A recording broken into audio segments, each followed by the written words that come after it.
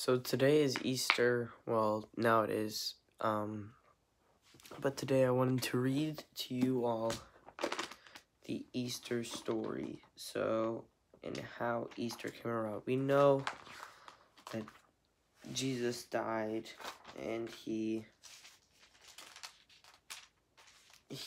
died on Good Friday. And we all know that. And then we all know that 3 days later he rose again from the dead. But Satan during those 3 days thought he won. He thought he won the battle, and he was laughing because he thought he won the battle.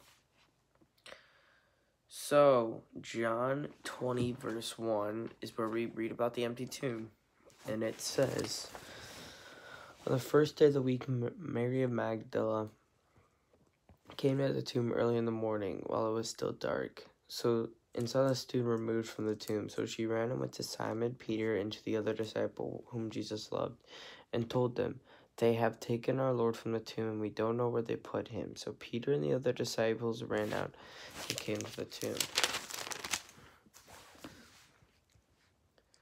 The others ran, but the other disciple ran faster than Peter and arrived at the tomb first. He bent down and saw the burial clothes there, but did not go in.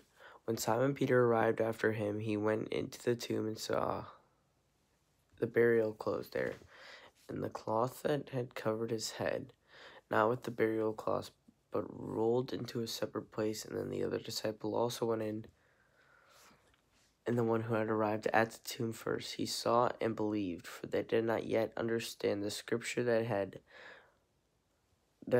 to rise from the dead. Then the disciples returned home. So Mary initially goes there early in the morning. I'm sure a lot of you know this, but Mary goes there early in the morning, and she finds that there's an empty tomb. And she immediately thinks that somebody stole Jesus' body, that somebody took it from the tomb.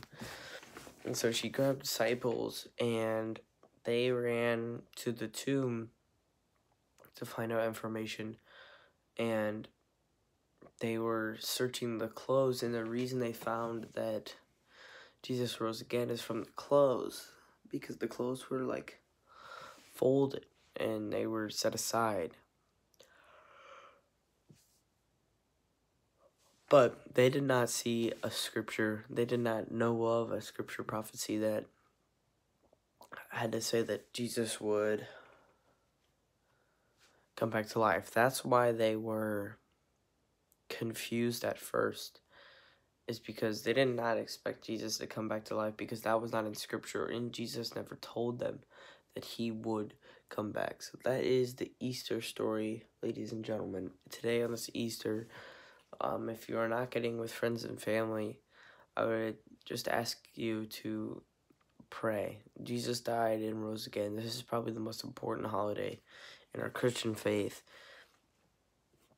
just simply because Jesus died on the cross for our sins, and he rose again 3 days later to conquer sin and death and to give us a chance at heaven. So today I would strongly encourage you to pray, to read the story of Easter. Yes, we just read it, but go by yourself and read it, the story of Easter, because it is a beautiful story. I hope you all have a wonderful day. Thank you for watching. God bless. Have a great Easter.